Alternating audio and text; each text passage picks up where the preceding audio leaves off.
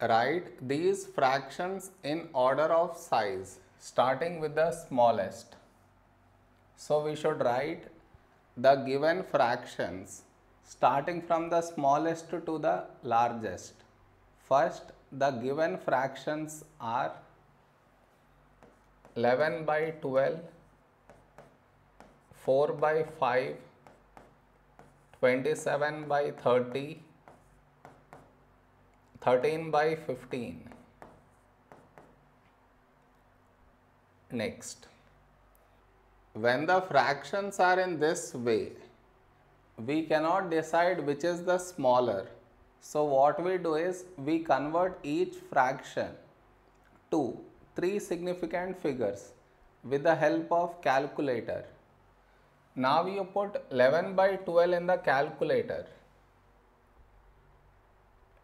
You get 0.917. I rounded up to 3 significant figures. Next, now you put 4 by 5 in the calculator. We get 0.8. Now you put 27 by 30 in the calculator. We get 0.9. Now you put 13 by 15 in the calculator.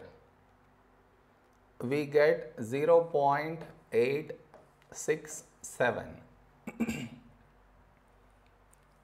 Now it is easy for us to find the smaller from this. How do we find it? See, we start from this side. Here we have 0, 0, 0, 0. 0 in each place, so we cannot find the smaller one. So go to the next one, 9, 8, 9, 8. So from these numbers, smaller is 8. That is present here and here. So now we should decide the smallest from these two. For that, you take the next number. Here we have 0, here 6. 0 smaller than 6, so this is the smallest. This is the second smallest. Now from these two numbers, which is the smallest means you take the next number. Here the next number is 1. Here 0. 0 smaller than 1, so this is the smallest. And this finally at last.